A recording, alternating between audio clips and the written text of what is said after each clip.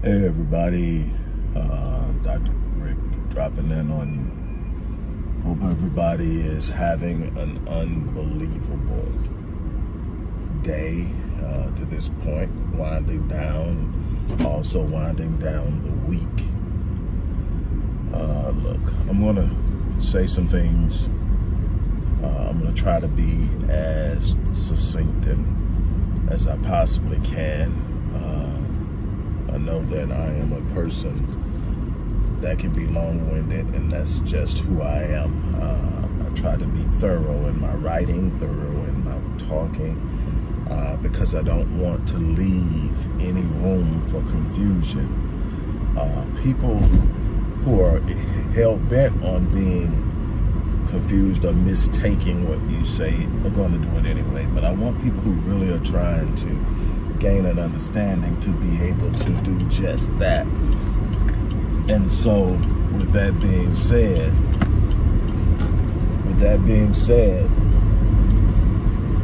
I expound more than the average person.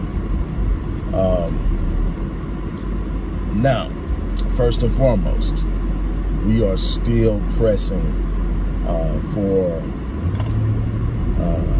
the targeted fundraising for the Black Men Lead. Obviously, the organization accepts funds for everything we do, but we are targeting the Black Men Lead rite of passage program for young boys and young adult black males, because there's such a great need for so many of the services that we provide through the program, and there is a lack of resources.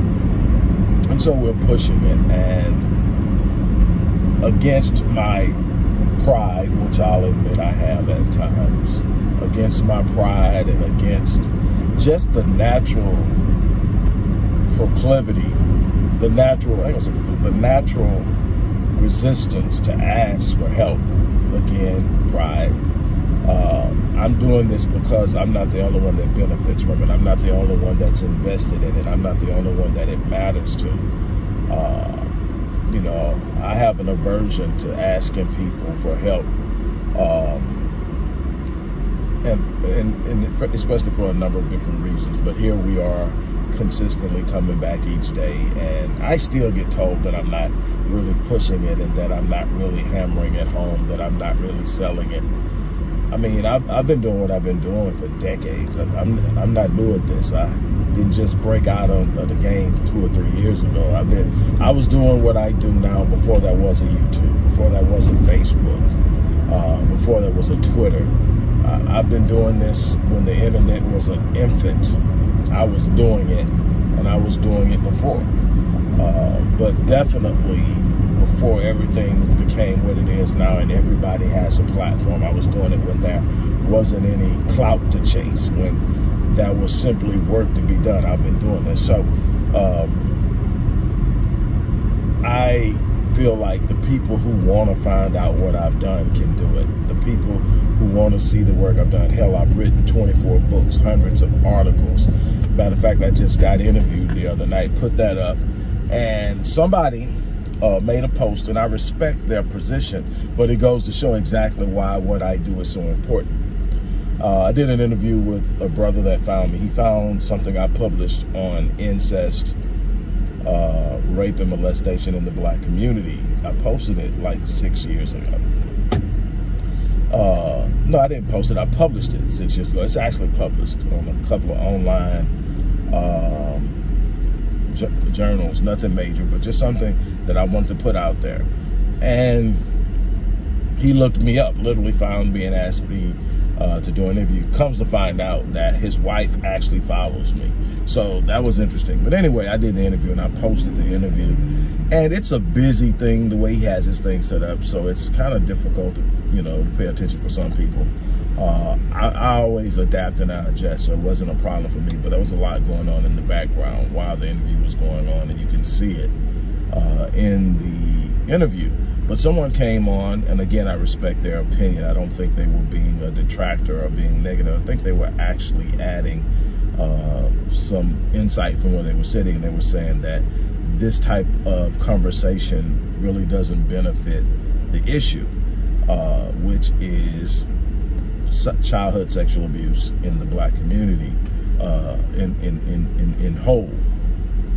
And they said that most people who are actually dealing with all of this right now won't even listen to an hour-long conversation on the topic. Well, the conversation wasn't about just talking about it. It was about where it came from, what is the force behind it, where it originated, but also why has it been such a perpetual force in the Black community for so long. And also, which is a prerequisite for me to talk about anything, is how do we solve the problem, how we get to it. And we talked about that. But the person made their point that nobody's listening to hour-long conversation. You know, he pointed to, you know, how things work on Instagram and Twitter and everything like that. And, you know, I responded to him, told him, I said, the point is, I'm not reaching out to the masses. If you have a problem and the problem is perpetual and sustained within the masses and the behavior of the masses, you're not going to find your solution in the masses. You're going to find your solution in the 1% that do not behave that way, or the 1% who can sit up and watch or listen to a 1 hour long discussion on a topic and search that discussion for answers and find out how they can be a part of the solution. Those are the people I'm reaching out to. If I were looking for likes and subscribers, I would have more than 7,000 and some change subscribers. I would have more. Now, I have on the previous channel, but still not nearly as much as a lot of other people have. And one of the reasons why I don't have a lot of subscribers is because 98% of my stuff is total substance. I don't do a lot of sensationalism. And when I do get on a trending topic, it's because there's a teaching moment in it. But I don't want to get too drug off into that, but that's just the thing that we deal with, is that we can't get to a point of actually moving towards change, but because we are catering to the, what's the word I want to, we're catering to the systemic issues and problems that perpetuate the problem. Lack of attention, sensationalism, consumerism, all of the individualism, all the things that drive people, that are going to make people click on stuff and share stuff and watch stuff, aren't the things that's going to solve the problem. And so that's not the things that's going to solve the problem. The things that are going to solve the problem are the things that require work, require understanding, require consistency. It's boring to the average person. They don't want to deal with it because it's boring, it's monotonous. It doesn't have any immediate gratification, so they don't want to get into that. But that's where the win is. The win is not in what's immediately gratifying. It's, you know, the things that are immediately gratifying are short-lived, and if it's short-lived, it doesn't have longevity. If it doesn't have longevity, it definitely can't solve the problems we have, because the problems we have are deep into the future, and we're going to have to work deep into the behavior of the people. And so he said, well, how do you get everybody to swing to it? You find the people who have the capacity to touch. And I explained this in that conversation. I said, the way that we're going to change all of the things that ail us is not by going out and doing lectures. It's not by all the things we're doing. It's going to be by the things that we're doing, finding the right people. So I don't lecture for the masses. I lecture for the people who are serious about change. I lecture for the people who can see the value in what I do and want to be a part of it. I lecture for the people who can sit up and create the network through which you operate. But you're going to have to literally isolate an entire generation. You're going to have to find a generation that has not yet been contaminated with consumerism, that has not yet been contaminated with individualism, that has not yet been contaminated with self-hatred and the identity crisis, a lack of a knowledge and an understanding of self, and all of the other things that are a part of the problem from a sociological and a psychological level. You're going to have to find a generation that hasn't been touched. So you're talking about people under the age of 8. We start with our young boys at the age of 4. You start with them, and then you are going to have to encapsulate them and isolate them at a level and protect them from on the outside. And don't tell me it can't be done, because I have a friend and a person I call a sister in the game. She owns a compound in Indianapolis, Indiana. And on this compound, she teaches, she shares, and she's reared her 8 children on this compound. She homeschooled them, she taught them. And we were having a conversation one day with her and Dr. Michael Blanchard and myself, and that's how I first met her. I knew of her before then, but Dr. Blanchard is the one that actually introduced me to her, because he's been knowing her since 1990. And he introduced me to her, and we were talking and having a conversation, and she mentioned that she can remember when her oldest daughter first saw a white person for the first time. That's how she kept them protected. She trained them, protected them. People say, well, how do you had to make some sacrifices, first of all. You can't sit up and have a yearning and a little addiction to the system and do that. You have to be willing to really disconnect from the system and do that. But the way that her kids move, the way that her kids operate, the way that her kids address their elders, the way that her kids move about, she homeschooled her kids. Not only did she isolate them from white people, period, so I think they were like 4 or 5, but she then turned around and created an environment where she taught them about how important they were, how capable they were. It taught them the importance of owning their own business. A lot of things we teach young black males in the Black Man Lead Rite of Passage program. And then, in order to graduate high school from her school, every last one of them had to start and run a business from the end of their junior year to the end of their senior year. For an entire year, they had to run a business they created on their own successfully. And her youngest son, who I've had the chance to actually communicate with, you know, and that was something that I mean, like, kid is unbelievable. He's 21 years old, and the way he moves and thinks and operates on a whole nother spectrum. And the thing is, what's different than him and the average 21-year-old kid? Nothing, except for the way he was reared, the way he was protected, the way he was covered, the value system that he was given and had it reinforced in him. That's it. He was empowered. He wasn't given up to the system. He wasn't surrendered to the system. He wasn't allowed to be reared by the system. He definitely wasn't allowed to be reared by social media. Matter of fact, none of her kids got phones until they reached their junior year. The only 2 were the twins, which this young boy is one of. They got them, and the only reason they got them is they were moving out of the country. The younger kids, her and the younger kids, were moving out of the country. I'm not telling anything that she wouldn't want me to tell. She actually did this, talked about this in an interview that we all did together for the teachers. So I'm not sharing anything that she hasn't shared publicly. And she is open to teaching because she wants people to learn.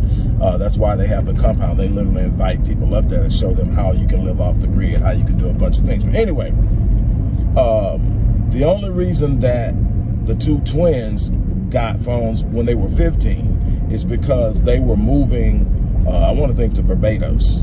No, it wasn't Barbados. It was, I'll think of it in a minute, but they were moving there. And she wanted them to have 100% access to their dad. Even though her and their dad aren't together anymore, they are still close. They still co-parent, even though the kids are grown. But at that time, they weren't. And she's never, ever tried to stop him from being around. And matter of fact, she encourages it. And they have a very good working relationship. Anyway, they didn't have those phones until, and then it was a flip phone, until they had to move. And that is another thing that they did. I'm saying all of this because we act like we don't have a chance to do something about what we're dealing with, and we do. The problem is nobody wants to man up or stand up or whatever you want to say and actually take action, and we are doing that. And and people will, what are you doing? Well, I've been doing it for a while. I literally get requests to work with black men, normally from single moms, sometimes from parents, sometimes the parents that are coming for stuff like their child is being mishandled in school. The school is trying to put their child into an IEP, which will designate them as special needs learning and special education. And while it'll produce more money for the school, in most instances double of what the average student will produce for the school when it's state government funded, it very rarely produces the same level of intensity and increase in intensity in teaching that child. And again, you're talking about a system that even at its best isn't conducive to truly educating a child.